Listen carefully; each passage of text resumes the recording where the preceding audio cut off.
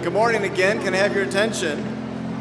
I know you're excited to start the commencement service, and so we're going to ask you to kindly please take your seats, and then I'm also going to ask you to keep the center aisle clear, and then at around 10 o'clock we'll begin our processional. So if I could have you in the center aisles to please find your seats.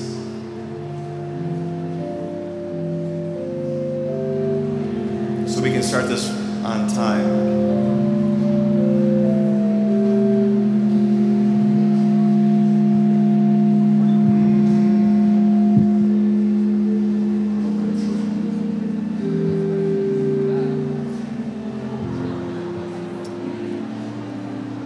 If you're in the center aisle, can you please find a seat? And then we can start our commencement service.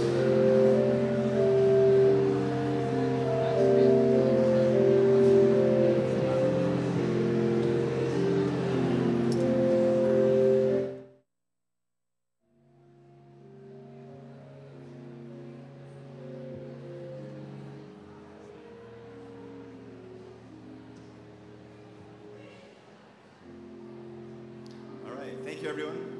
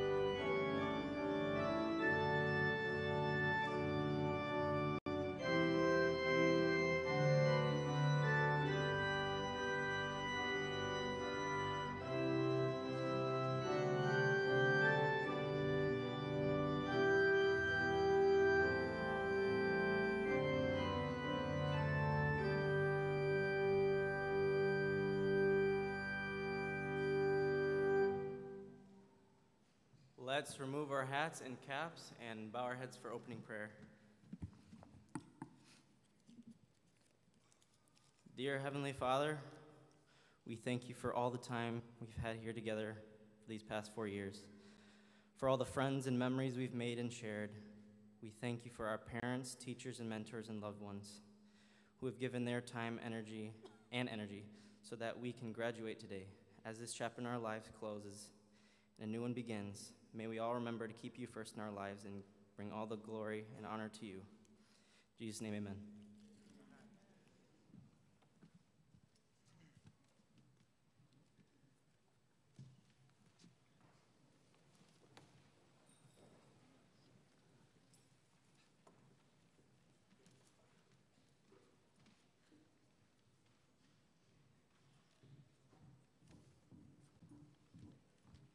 Good morning. I have the privilege today of introducing our speaker. And he has been our teacher here and our IT director for 2.5 years. He enjoys spending time and traveling with his family. He's passionate about Jesus, and he loves genealogy. And I had the opportunity of taking one of his classes this year, and I was part of his faculty family last year. And he's just a fun guy to be around. And I think one thing that I will never forget is his crazy driving. It was always a fun car ride when you were with him. I present to you Mr. Todd Gardner.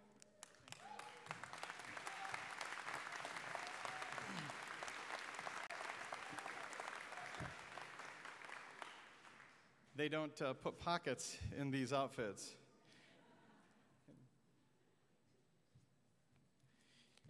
Thank you, Angel. That was very sweet, except for the driving part.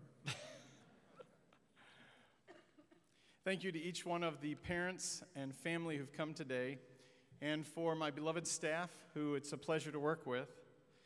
But I want to especially thank you, students, for adopting me into your class family this last year. The role of a class sponsor is to be assigned to a student body, follow them for all 4 years. And that is a real privilege and a joy to actually hold their hand the whole way through that process. It has been the privilege of Dario and Cidi to be with them for these first 3 years. And for me, I'm just the new kid in the class. And yet you guys have made me feel really welcome. And for that, I really appreciate it. And I want to thank Dario and Cidi for setting the bar high. I appreciate it very much. You may notice in your program that there is a blank spot in the name field there. And I just thought that I would give you a little bit of information on that. The class made a long list of the people that they were interested in having speak. Many people were unavailable, and that's not very unusual. My name was on that list, but boy, I kept telling them, I have a busy weekend already. It would be pretty crazy to try to squeeze that in.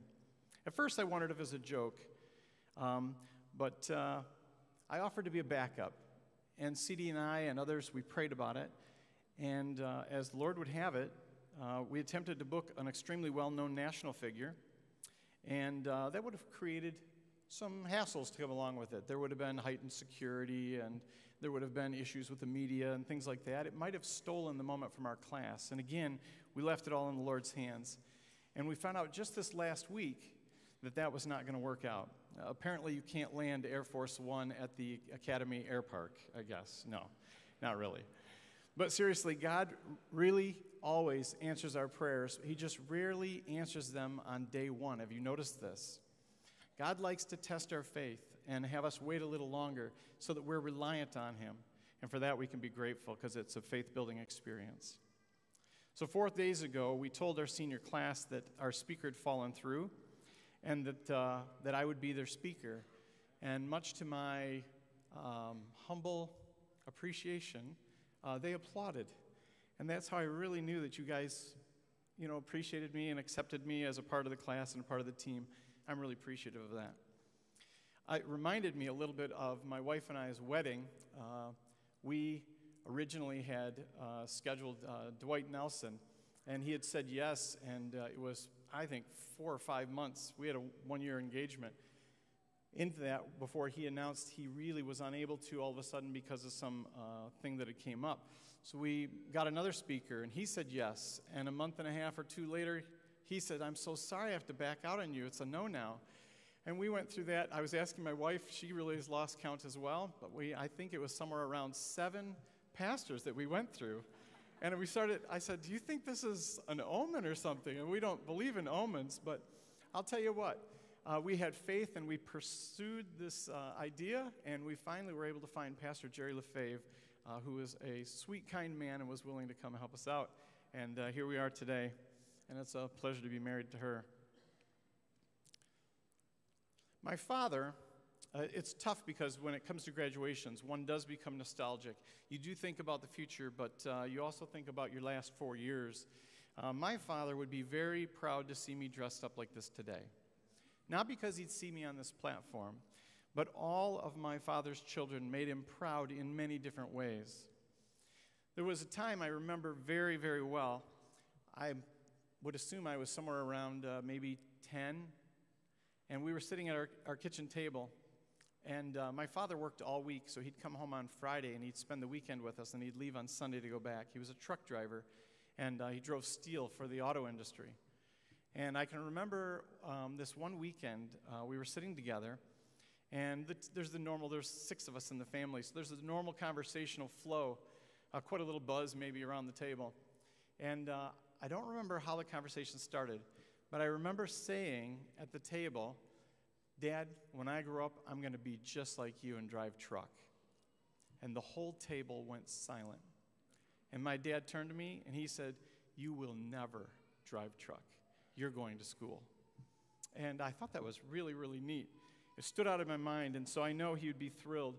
The day that he drove us to Andrews University, he and my mother, and he dropped me off there at Meyer Hall, I saw a twinkle in his eyes, a twinkle that I knew that he was very, very proud of me. He never got to see me graduate from college. Unfortunately, he died a year later of cancer.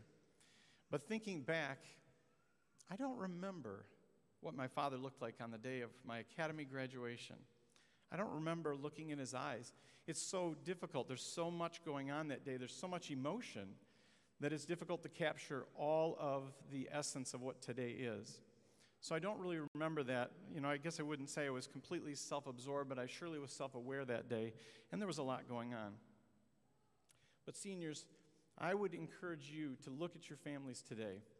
This afternoon when you're spending time with them, this afternoon when you are hugging them out on the grass, capture for a moment the twinkle in their eyes because they are very proud of you. And I would let you know, and I know you know this, that your Father in heaven is absolutely proud of every single one of you as well for your accomplishments. This graduation, yes, but each one of you have matured and grown in so many ways. It's just very impressive, and I'm proud of each one of you. It's a pleasure to be here today. Being the commencement speaker is a little bit hard. In a way, it's a little bit like being the speaker at a conference right before lunch, right? Everybody's like, all right, let's get going with this because we want to get to the good stuff. And that's all right. Don't mind that too much. My father-in-law was a great father to me. I told you my dad had passed away when I was about 19. And after we married, my father-in-law became very close to me. And he made an impression on me. He was a definite character. And he was outspoken, to say the least. I'm looking for my wife's face. Where is it? There you are. Okay, there. Yeah, you're hiding a little bit.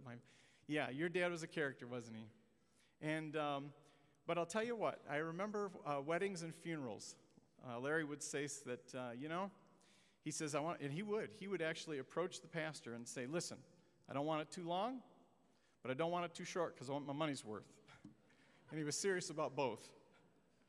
So I hope today will be a happy medium for you guys. My youth, I grew up on a lake, loved the water. It's always been in my soul. Loved boats, swimming. I can remember in the summer I would put on a swimsuit in the morning, and I would take it off to climb into bed at night. And that was pretty much what I wore all summer, and my skin would show that. When I got to Camp Asabo and I had the privilege of working at camp, I remember I got introduced to a little sunfish. Now, we always had boats, but I never had a sailboat before. And there was a little sailboat there, and actually several sailboats and the catamaran, which I was a little too fearful to get on right off the bat. I thought I better start small. And that little sunfish was really, really neat. and I enjoyed that. My wife, when we were dating down at Andrews, she actually rented a boat called the Serenade. It's a 62-foot boat, and that's how I knew she knew me, that she really knew me, because she knew that I appreciated the water and that I would really enjoy that. We always were trying to one-up each other on our dating, and after that, yeah, she won the cake right there. I don't know if everybody got a chance to see the senior class flag. I hope you did, maybe when it was marching down the aisle, but you'll notice there's a ship on that flag. And it's a new tradition this year that we've started. I love this tradition. That flag hung all year in the chapel, on the left-hand side of the chapel if you're in the audience looking up. And last year's class flag hung on the right all year long for us to appreciate. It's a neat tradition because it gives us the opportunity to look and reflect on what we're seeing on those flags. And I had all year to do that. Of course, having a boat on it was pretty good for me.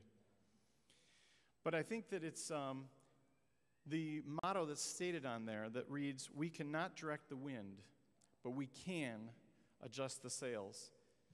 That is an excellent idea and an awesome piece of advice. The flag reminds us to be flexible, to be going with the flow. As some would say, when life gives you lemons, you make lemonade kind of concept.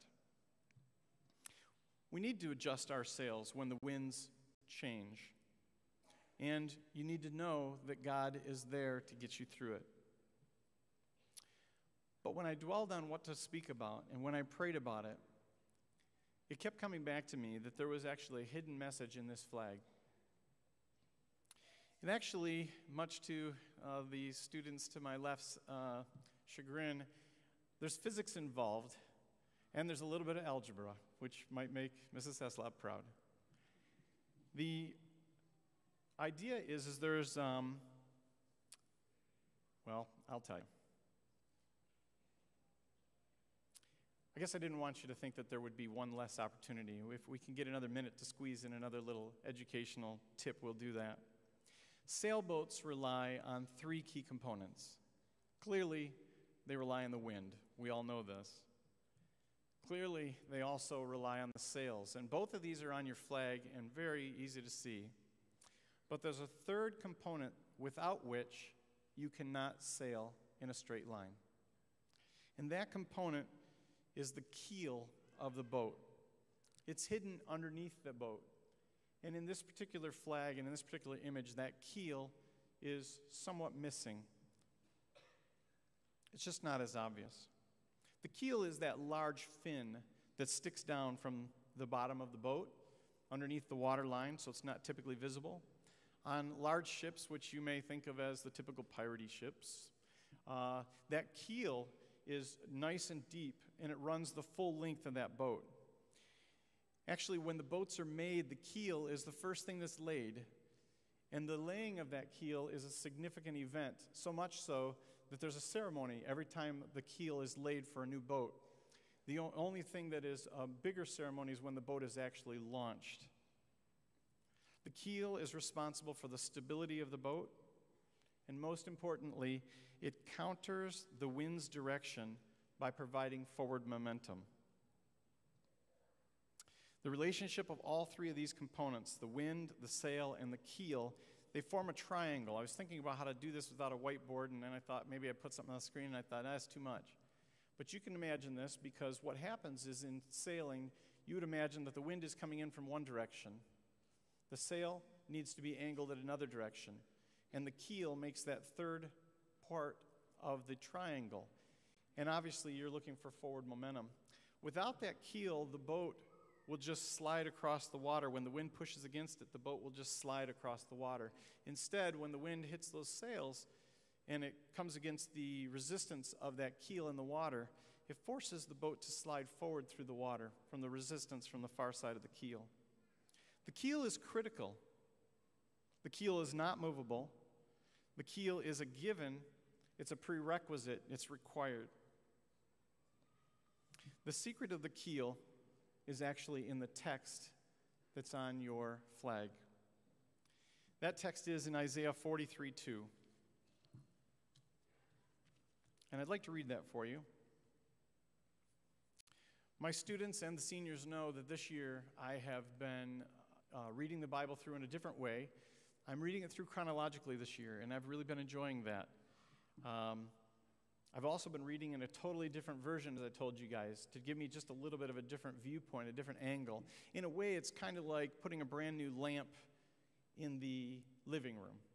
It's the same furniture, it's the same couch, it's the same chair, but that lamp now exposes cobwebs in a different corner. And not that there'd be cobwebs in my wife's family or in her house, but in my life there are cobwebs. And so I appreciate this new vantage point to observe this.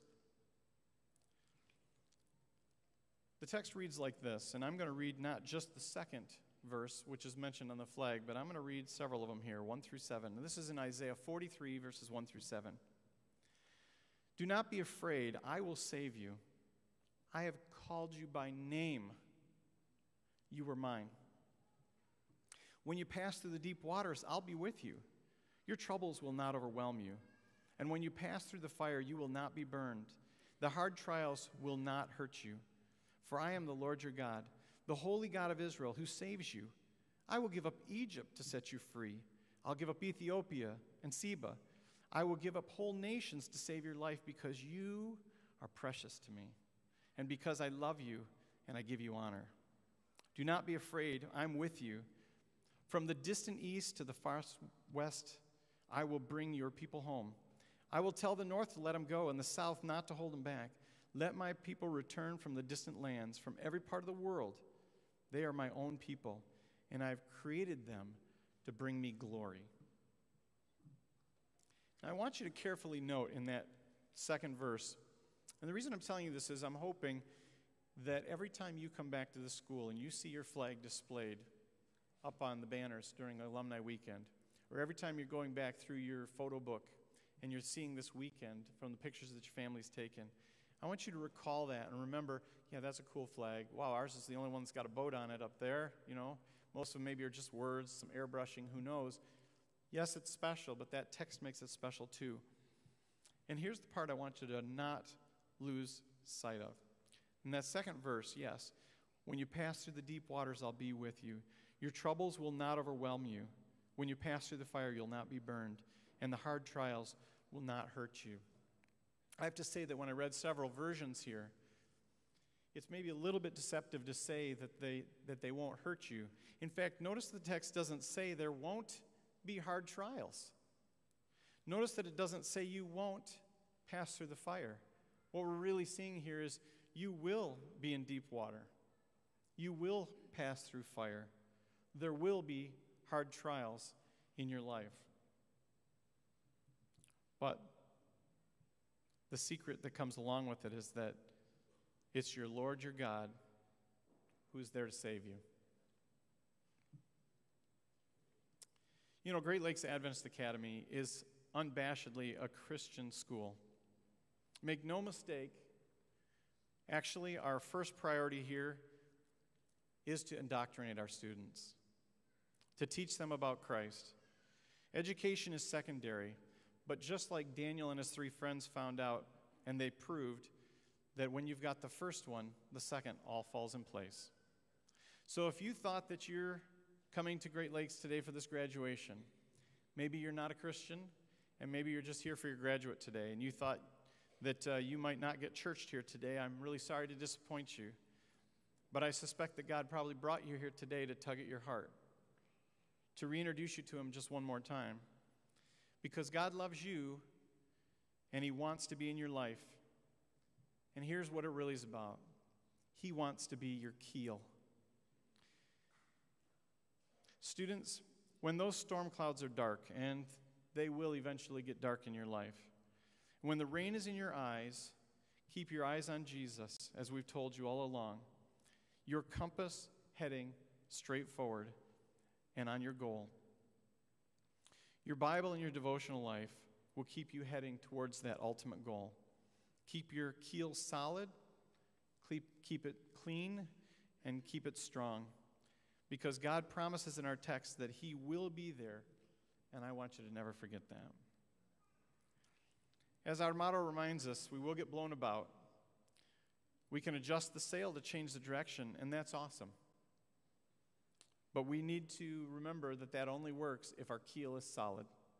Because if the keel gives way, you will drift in life. In fact, sometimes a little bit of change in the sails can bring about a lot of change in direction and in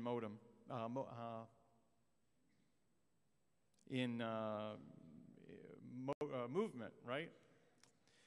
Change is unavoidable, but remember, sometimes change is actually desirable in your life. I suspect some of you will eventually leave here, and boy, I pray this isn't the case, but some of you may forget about God for a little while. And I hope that when you see that flag, that it's a trigger in your mind, and that trigger in your mind causes you to ask yourself, is my keel strong? I don't really care that you remember that it was Mr. Gardner that gave the speech. I don't really care that you remember the speech at all. But I do want you to remember that we talked about a keel. And I want you to remember that the foundation of sailing, yes, involves you changing your sails, but it only works if your keel's strong. We handed each one of the seniors yesterday, I really have to thank Mrs. Heslop for it, a devotional book. That devotional book was custom made for them, and it has verses in there for them to study every day for the next 5 years. Because we want them to all come back here, and we want to keep that keel strong in their lives. There's already a text on there for you today, seniors. And as some of you have already discovered on Facebook, in our Facebook page for our class, there's already some discussion going on about today's text. So I encourage you to go back and finish that up today. Help others to maintain their keel. There is a certain responsibility to that as well. Sometimes we run into people that we love, and their keel is barnacle clad. Their keel has given way. It's weak. You don't need to be mean. You don't need to be harsh. But sometimes, these are the people you spent your life with. Your connection to your classmates will be stronger than most people experience in high school. When I talk with my friends who have not gone to a boarding school, they are close to their friends in high school, but in a different way. You guys ate together. In the respective dorms, you slept together. You guys walked together. You played together. You did everything you can together. You went to church together. You have a connection that very few people do. When the time is right, put your hands around your friend and pull them close and let them know that you care about them and that you want them to clean that keel and that you'll do anything you can to help them through that. And I know you guys will. You're an exceptional class. In closing, I would say this. It is neat. I mentioned this to some other people. When you're the last one, you may have to modify your speech a little bit in case somebody stole your thunder, right? I had Ted the same concept in mind about what I was going to talk about, and I appreciate you mentioning to them and giving them the blessing the other night. I think that was awesome. Delwyn, I had thought for sure that I would mention to them about not being too young in that text. And when you shared that for chapel on Wednesday, I think it was, or Tuesday? Thursday night with the seniors and juniors, I thought that was precious. So seniors, I would leave you with the exact same blessing. It's the blessing that each one of these faculty have for you. It's the blessing that we shared with you on Thursday night when we had dinner together. This is from Numbers, and you'll remember this. May the Lord bless you and take care of you. May the Lord be kind and gracious to you. May the Lord look on you with favor and give each one of you peace. God's blessings to you each.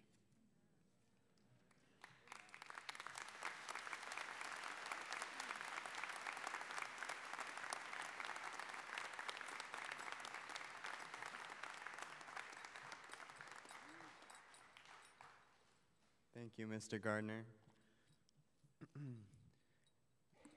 Good afternoon, honored guests, administration, platform members, teachers, family, friends, my mom, Beth.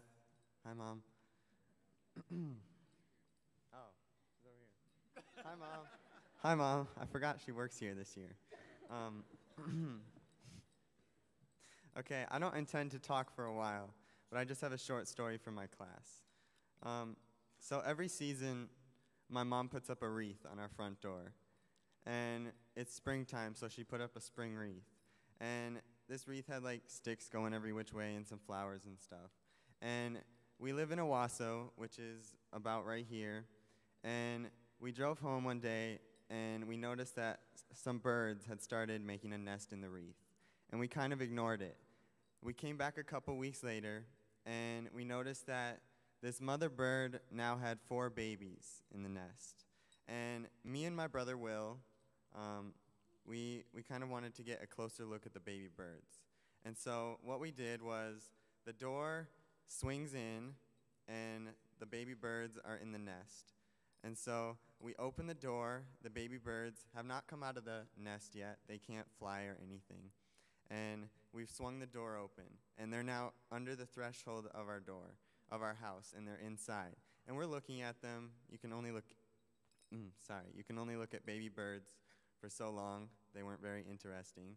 And so we decided, okay, we're done looking at the baby birds. So I gently closed the door. My brother will say I slammed it. Don't listen to him. So I gently slammed the door, and 2 of the baby birds popped out of the nest. They had never flown before, and they kind of fell to the ground. And their legs were weak. They couldn't fly. They tried to flap their wings, and they were just there hobbling around on the ground. And my brother immediately ran to the garage, and I did too. I followed, and he grabbed some garden gloves so he could pick them up. And I grabbed a broom. I don't know why I grabbed a broom. It didn't really do much. I thought I could corral the birds somehow. I don't know what I was thinking. So after several minutes while this is going on, what I assume to be the mother and father bird are jumping from tree to tree, screaming at us. Birds don't scream, but never mind. Squawking at us, and Will picked up one of the birds. He set it back in the nest, and we had one more to go. I was just still standing there with my broom, not knowing what I was doing. And Will goes, and he picks up the baby bird, sets it back in the nest, and it jumps out probably 4 or 5 times. I don't know, it just kind of jumped out, and Will would catch it in midair. He'd set it back in the nest. It would like fall over the edge of the wreath and like drop to the ground. He'd pick it back up and set it back in the nest. And this happened several times. And eventually, we got all 4 of the birds in the nest. They were just sitting there, cramped, because 4 baby birds in a nest is pretty cramped. And we put the gloves and the broom back, and we went on our way. And then the mother bird cautiously approached her traumatized babies after several minutes. And that's the story. That's all it is. But I wanted to pull out some points from that. The first thing is that the past 12 years have been our nest. And it's time for us to leave. And I'm not saying everyone will take off and fly. Those baby birds didn't. They fell to the ground. But one thing I want you guys to realize is that if you keep God first and surround yourself with people who love you and love God, there will always be someone to pick you back up, like my brother did with those baby birds. And another thing I want you guys to realize is that we may not be ready to leave our nests. Those baby birds weren't. I closed the door gently, and they got pushed out. But we may not be ready to leave our nests. And like yesterday in Cade's talk in Exodus chapter 3, Moses wasn't ready to lead God's people. But God called him, and he said, this is your time. And so I'm telling you guys that this is your time to lead. I'm telling you, juniors, when we leave this school, this is your time to lead. I want the seniors to go, do, create, laugh, love, live, and serve. And juniors, leave this school next year better than when you found it. And that's it. So I guess if I can leave you guys with one thing, it's just to spread your wings, hold on to God, and don't be afraid to jump.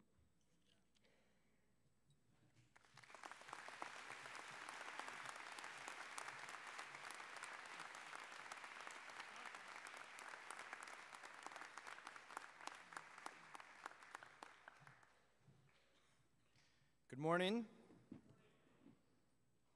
It's a good morning for some, apparently.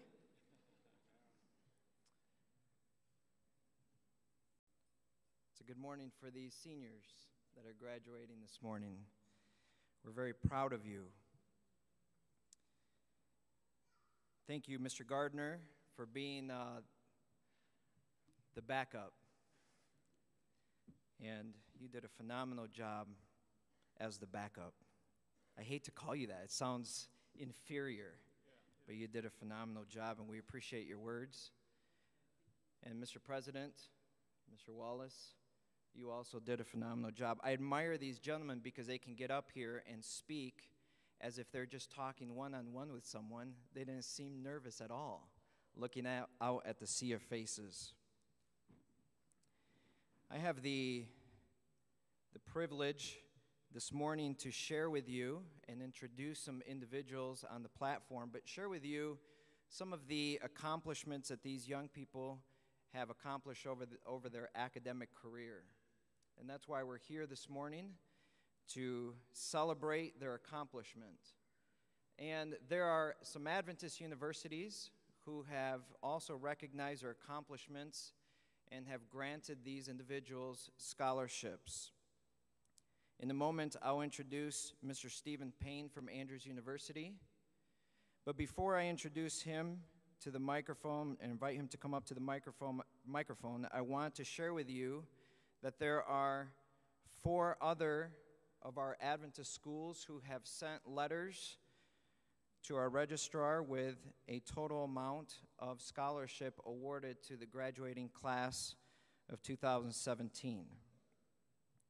I will begin with Southwestern Adventist University, and I am not going to read the individuals, but rather with these universities, I will read the lump sum. Southwestern Adventist University granted the graduating class $36,000 in scholarships. Yes, we can clap for that.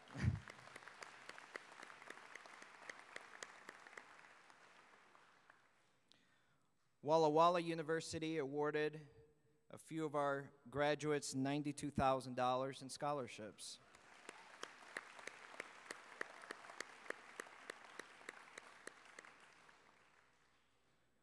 Although the amounts were not listed, Union College in Lincoln, Nebraska has informed us that 2 of the seniors have guaranteed admission to the nursing program. So congratulations.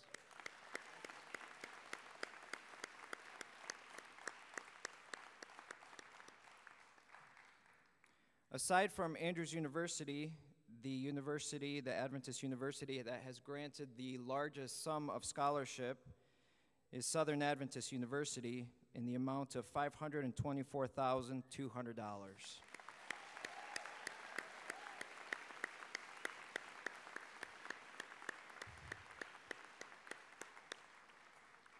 I would like to take this opportunity to recognize one of the graduates as it relates to Southern Adventist University. I have been reading the lump sum that has been granted to the graduates, but one of the graduates in particular received a full tuition scholarship in the amount of $86,200, and that is awarded to David Glenn. David, would you please stand?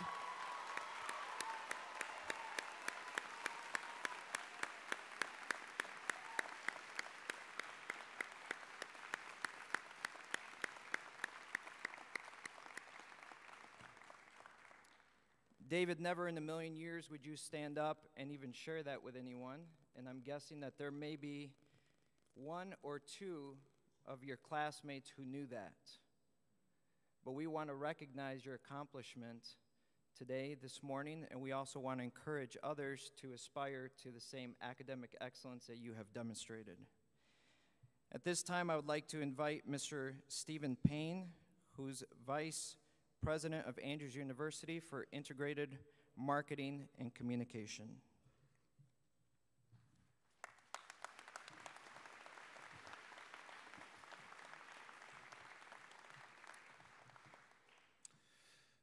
Well, Board Chairperson Jay Gallimore, Principal Garcia, Registrar Reichert, faculty, staff, family, and friends who are here excited and joyous and maybe a little weepy, juniors who are on the verge of peak leadership on this campus, and seniors who are in the final moments of your senior year.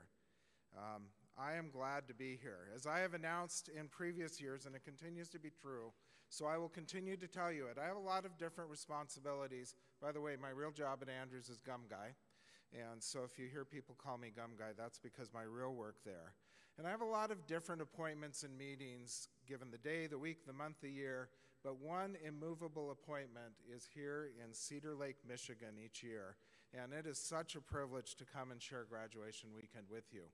I usually have a chance, as I did this year, to slip in at the beginning of Vespers on Friday evening.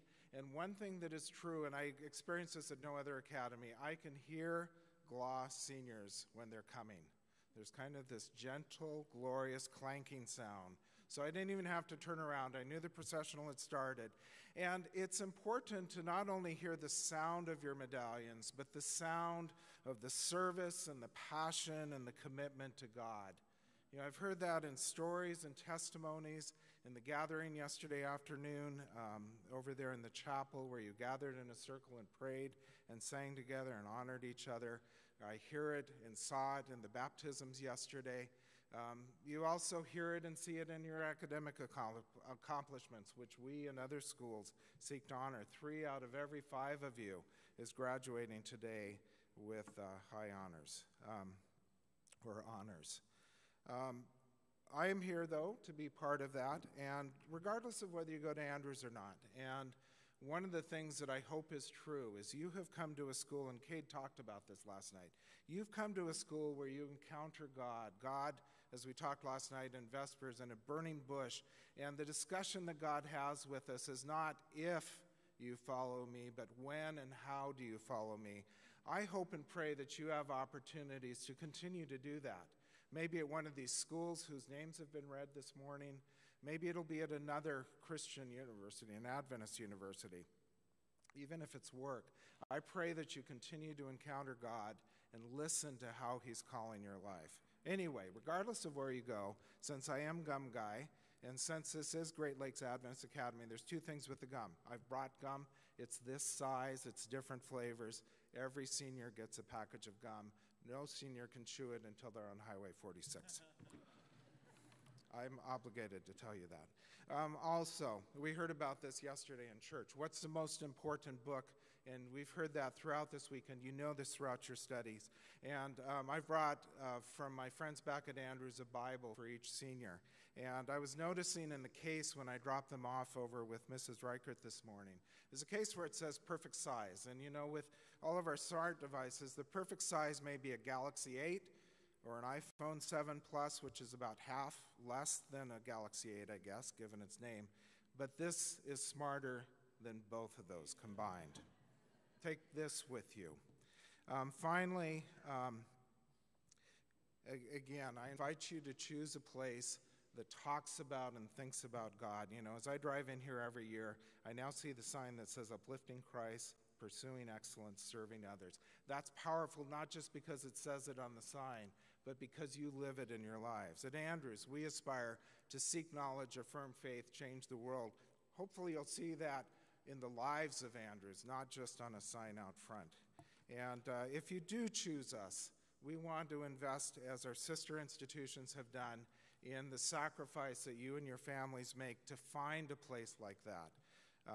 It is never enough to honor your accomplishments, but we will try to do a little bit of that today as well. Here's the fine print on this.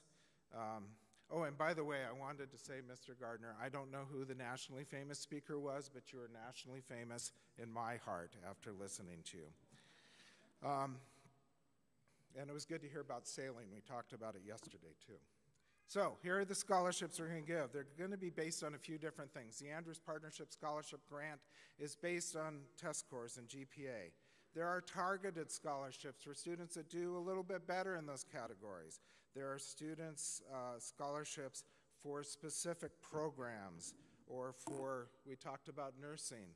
That has a special scholarship right now. And every once in a while, some students get a full tuition scholarship, and we may hear about at least one of those today.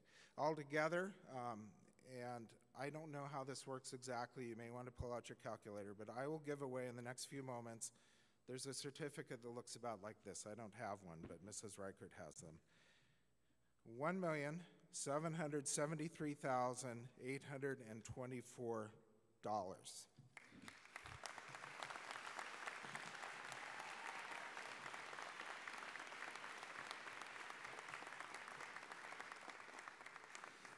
And again, seniors, that's a testimony to what you've done, the commitments that you've made. And I'm not sure which of you exactly gets the $24, but I think it'll be clear eventually if you keep track. I'm going to call these students as groups. Also, by the way, I've sat with many of your faculty and staff, and I've probably promptly forgotten how to properly pronounce your name. And if that's true, you can call me Stepan Paigny for the rest of my life. Anyway, here we go, 32,000. I'm going to ask you to all stand as I read your name, and then let's applaud the groups. 32,000 over 4 years, and this group is J.C. Snyder, Addison Kelly, Jonathan Miller, James Davis III, Jeffrey Gearing, Sarah Harnos. Oh, did I say that wrong, I feel? Okay, and Marcos Martins, Philip McDonald, Haley Reisinger, Samantha Romashko, and Emily Hickman. 32,000 over 4 years.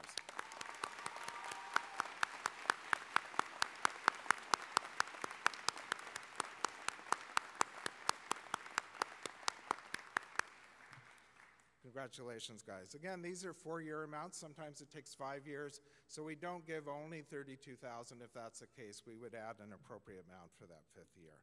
The next group is a group of students who receive $40,000 over 4 years. This is a mixture of $40,000 scholarships and also some scholarships that have targeted scholarships worked into them, but altogether it's $40,000. Heidi Besiegel, sorry. I was going to say bicycle, which would have been really bad. That's the goal I have, to say Besiegel. Angel Loza, William Cox, Benjamin Wallace, Kendra Adams, Griffin Schnepp, Sierra Crook, Luke Ellis, Carmen Herman, Karina Hines, Adam Vivian, all for $40,000. Congratulations.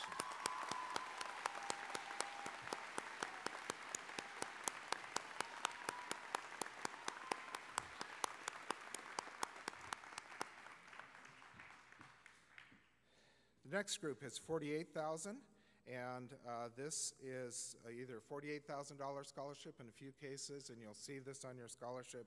It's a $40,000 scholarship plus an $8,000 targeted scholarship.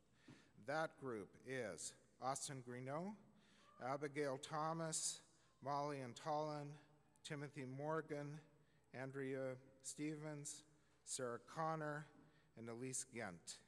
Oh, I'm sorry, Sarah Connor. Elise, don't stand up yet. You're about to. Anyway, 40,000.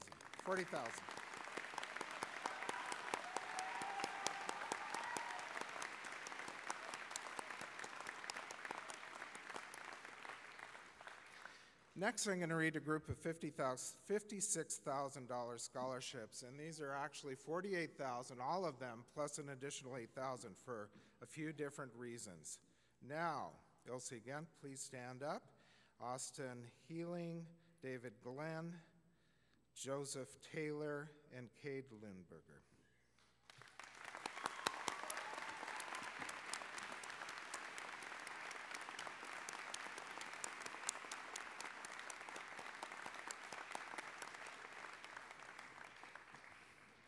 We talked about those nursing scholarships. Those are worth $76,000. There are 2 students who received that.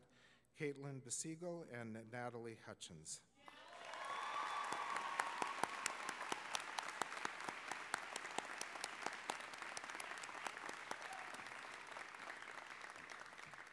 And then finally, we do have 1 full tuition scholarship that is part of our presentation this year, and that is Danelle Abishang.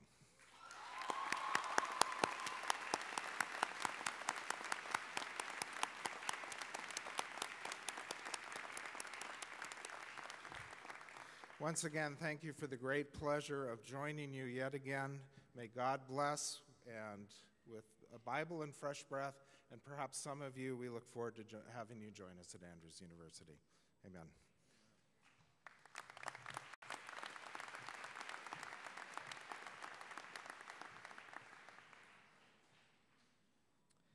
Before we move on to Elder Gallimore's remarks, I'd like to recognize two individuals behind me.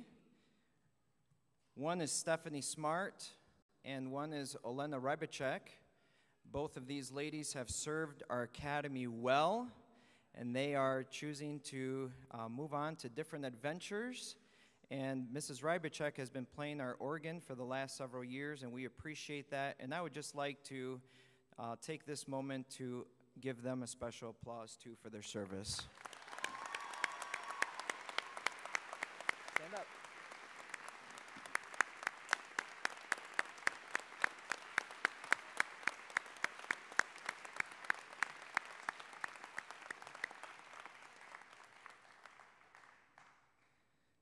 This academy has many successes: spiritual, academic, service.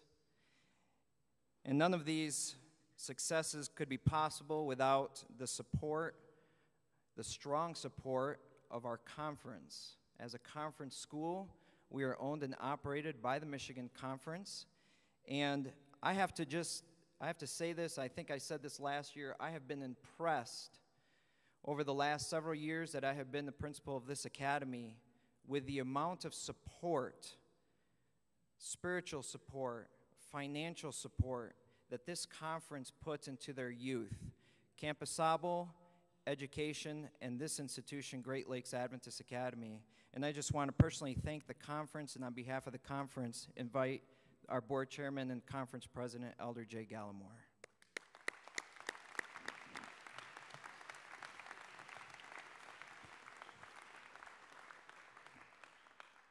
It's already been a wonderful day, and we are thrilled to see another class. To get to this day takes a lot of work and cooperation, and part of my work is to help us to remember and also to be thankful. Without the sisterhood of churches, 185 to 190 of those churches, and the members of those churches returning a faithful tithe, this would not be possible. And I'm grateful for their support and their love for their young people. And really the Michigan Conference it's really a collection of all these churches together.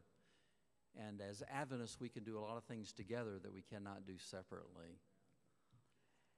The other thing that I want to say is a big thank you to the parents. It's a big challenge to find a way financially to put your student at Great Lakes Adventist Academy or any of our academies. We have 4 in the state of Michigan, 3 day academies, 1 boarding academy. And I know it takes a lot of sacrifice to do that, but you've made a good investment, and it will pay dividends. And I want to thank you for it. My parents made those kind of investments in us, and I'm grateful to this very day for those investments. The other thing that I want to say is that we are Seventh-day Adventist, and we need to remind ourselves of that. It's been noted earlier, the real reason for the existence of this school is to help prepare our young people to take their place in Christ's church, in His body, and to become His missionaries, His agents in a dying world. That is a great call. And my prayer is that we will see the coming of the Lord, that you will be part of helping to see Jesus come in your generation. So I just want to remind us of those things this morning. My final one is to recognize that we cannot get here without those sitting behind me. We have a great faculty here. I am grateful for them, their dedication, their love, their energy, the long hours. We never pay them what they're worth, The truth is we couldn't, and they didn't go into this for the money. They went into it because they wanted to be a service to your children and your young people. Join me in a thank all of you. Thank all of you. Thank you. We want to honor all of you and thank all of you all the way across. God bless you all.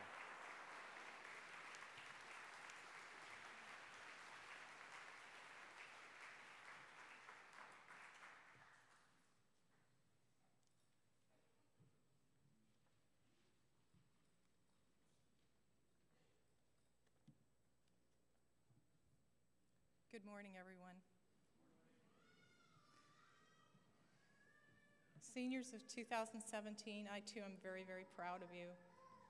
As of last Thursday night, late, I went through all the records on RenWeb again, and I am so happy to say that every single one of these beautiful seniors have earned the diploma that they will receive at this time. The diploma that you will receive not only represents the hard work you've put in, but also the work of those that have supported you financially and with lots of encouragement. I'm thinking particularly of your family and your friends, your church, your conference, and of course your GLAA family. Great Lakes Adventist Academy is accredited by the Association of Seventh-day Adventist Secondary Schools and Colleges, and by Middle States Association Commissions on Elementary and Secondary Schools. It is now with pleasure and congratulations that these accrediting bodies and your school acknowledge your graduation from secondary school. Congregation, we want to thank you in advance for holding your applause until all of the names have been read, so we can be sure we hear every one of them.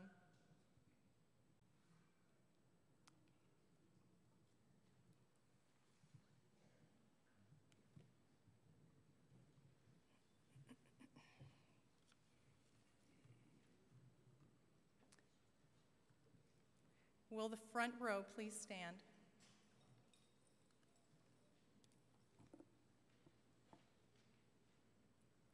Benjamin Conrad Wallace, graduating with high honors, second generation.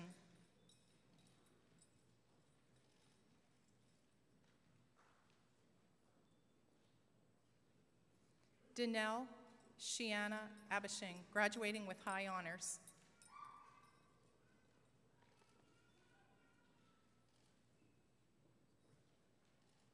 Cade Kolbeck Leuenberger, graduating with high honors, fourth generation.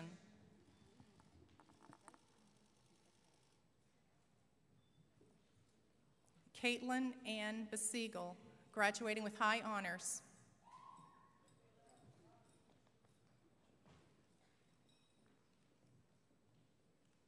Luke Timothy Crane Ellis, graduating with high honors, fourth generation.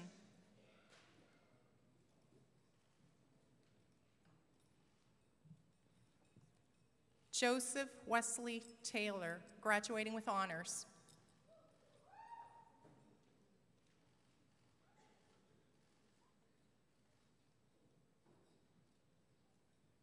James Cleo Davis III.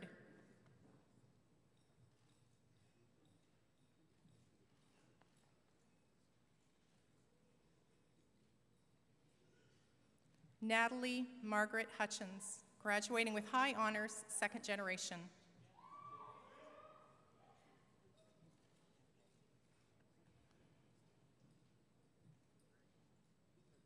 Cameron Josiah Connor, third generation.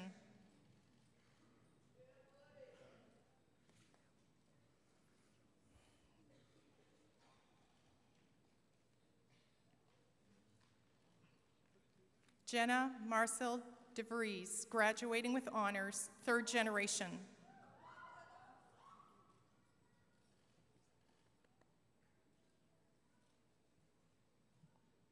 Kendra Page Adams.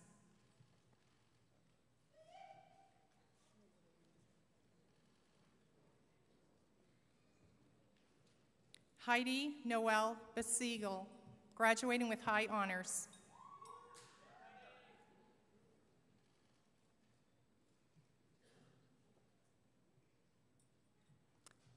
Nicole Renee Besiegel, graduating with high honors.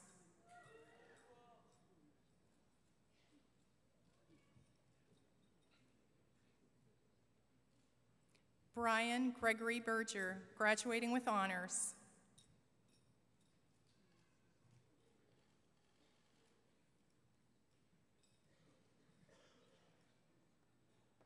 Dongjun Choi.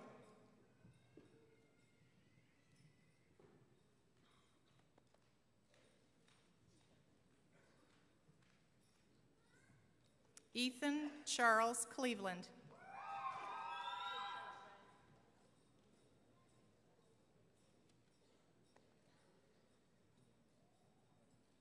Sarah Nicole Connor, graduating with high honors, third generation.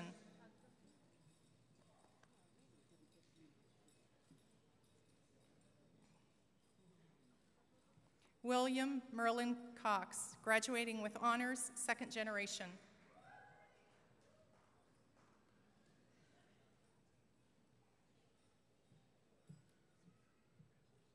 Sierra Hope Crook.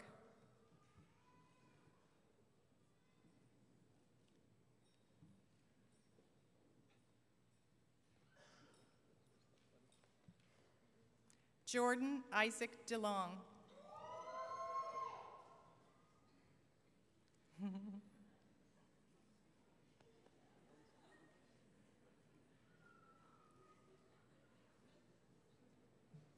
Daniel Seth Fickett, graduating with honors.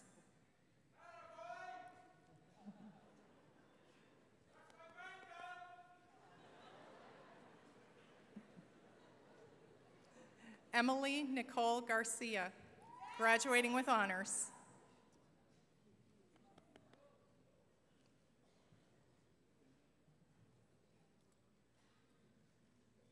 Jeffrey Thomas Gearing, second generation.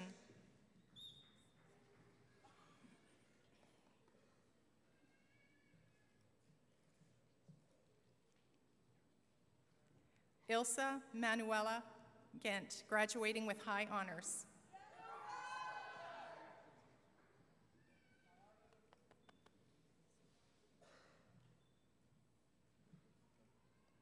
David James Glenn, graduating with high honors, second generation.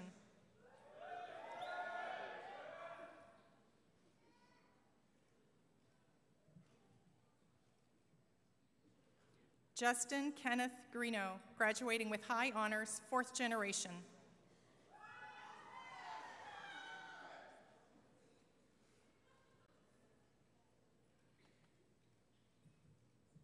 Sarah Nicole Harnos.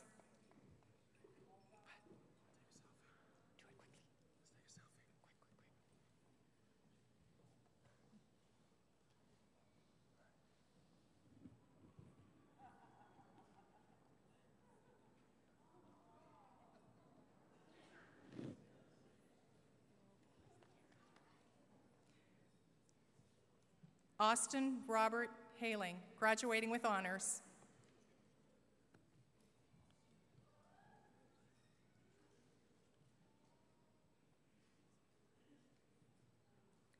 Carmen Marie Herman, graduating with high honors.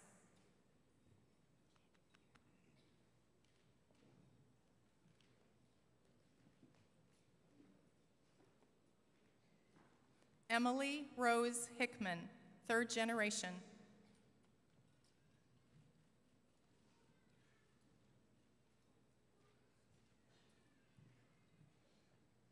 Molly Sue Elizabeth Hidley.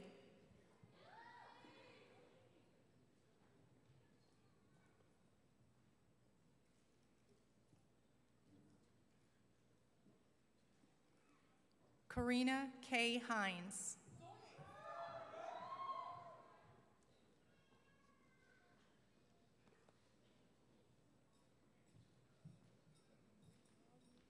Victoria Rose Imperio, graduating with honors, second generation.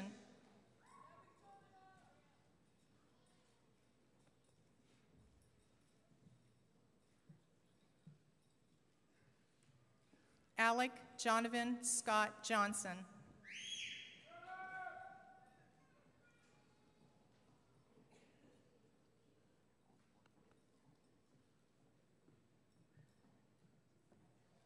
Addison Grant Kelly.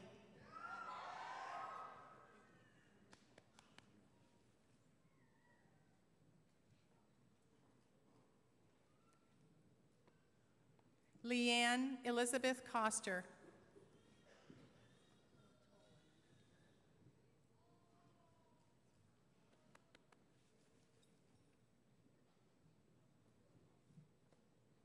Michael John Cott, third generation.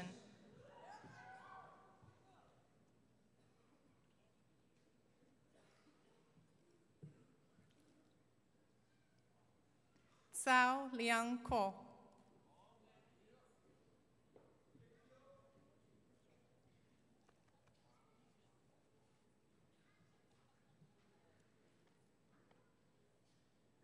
Jennifer Nicole Landis.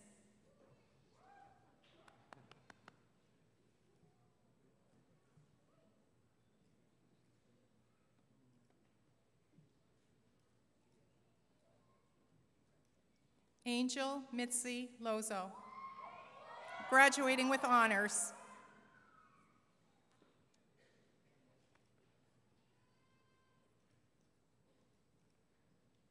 Marcos Roberto Martins, Jr.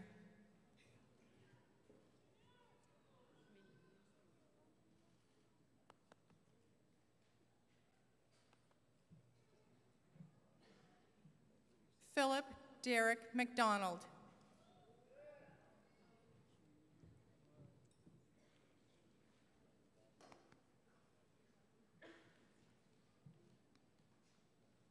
Jonathan David Miller.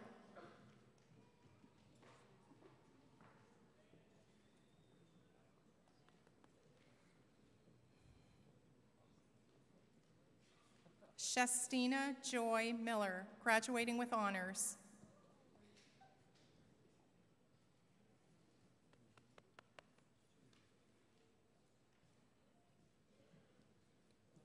Timothy Jacob Morgan, graduating with honors.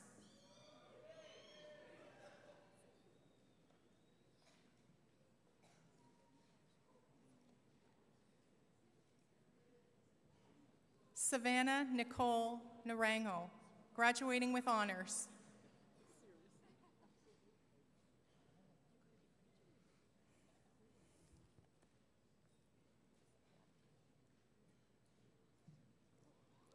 Caitlin K. Norcross, graduating with honors.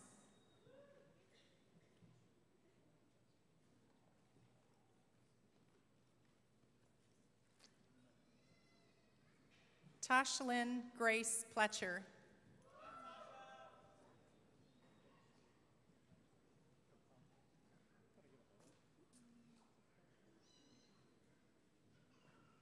Haley Madison Riesinger, fourth generation.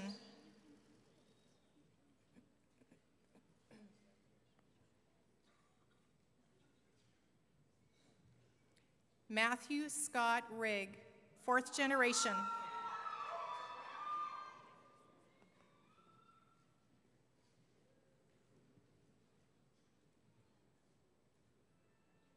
Samantha Nicole Romashko, graduating with honors, third generation.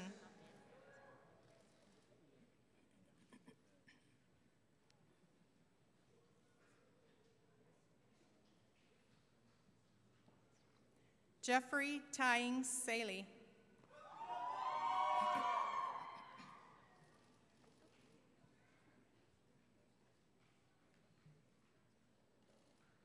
Griffin Taylor Schnepp, graduating with honors, third generation.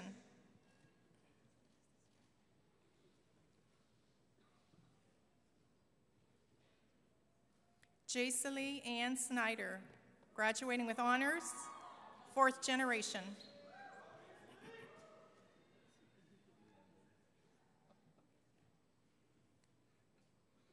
Andrea Esther Mayu Stevens, graduating with honors.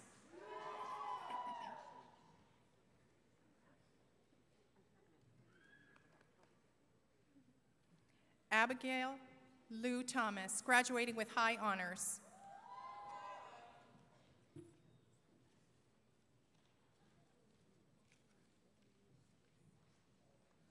Molly Boo Antalan, graduating with high honors.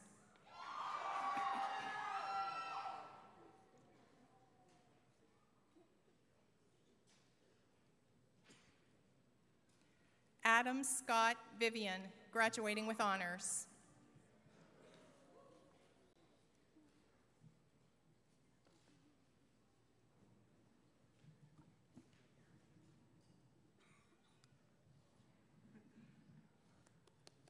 Class of 2017, we love you and we will never forget you. Congratulations and may God bless you.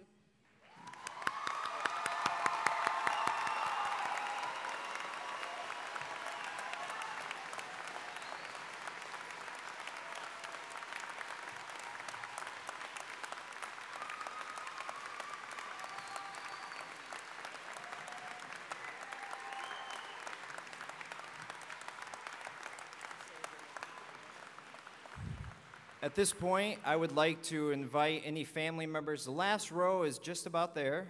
Adam has long legs, and he's cruising until his mom told him to stop. Okay. Once this last row is seated in the back, I'm going to invite the graduates to remain seated for now. And this is an opportunity for anyone who would like to get a picture of the whole class to come on up. I'm going to give you about 3 to 4 minutes to do that. So this would be a good opportunity for you to snap that picture of the entire class of 2017.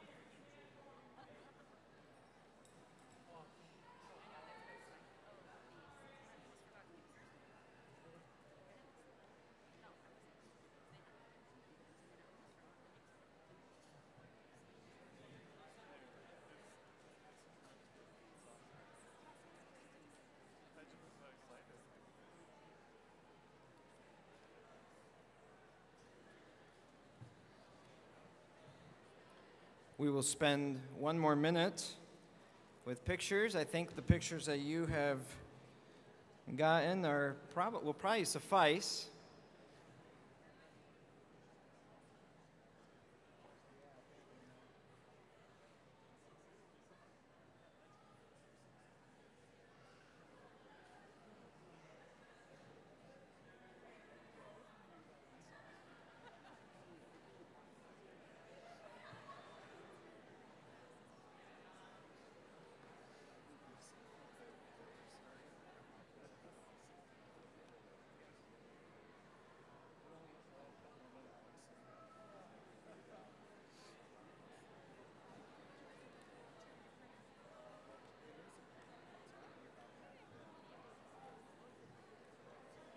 Okay, thank you, parents and friends.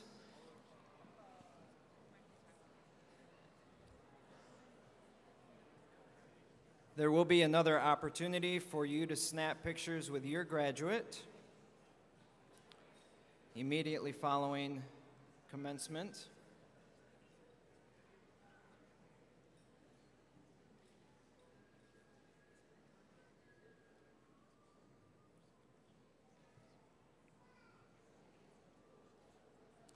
Just a short note before we proceed. We have instructed the graduates to exit the building immediately as the recessional is being played, and we've instructed them to go straight into center campus. And it is at that location where we would like to have you take pictures with your loved ones, with your graduates. Because if we were to stop and pause here on the way out or even in the door, it's going to get very congested with 58 graduates. So we're encouraging all of you as family and friends to find your graduate out in the center campus. We are grateful to the good Lord for holding off the rain for us because the weather was fluctuating some, and we're grateful for sunny skies.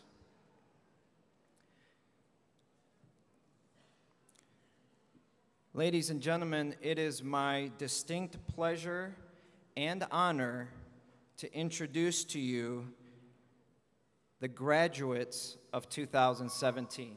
Stand up.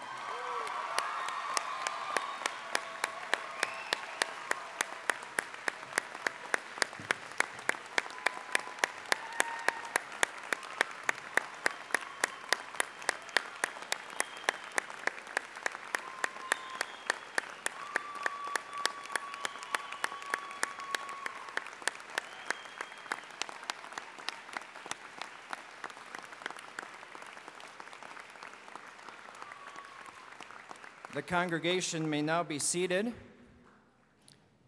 I would like to invite and introduce to you, and invite them to stand, the new senior class of 2018. Please stand and face the audience.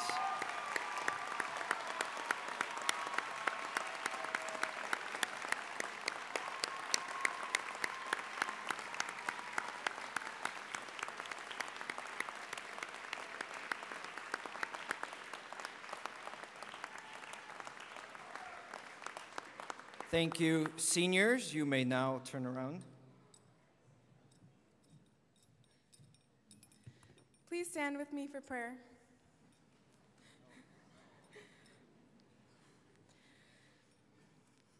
Dear Jesus, thank you for bringing all of us here today.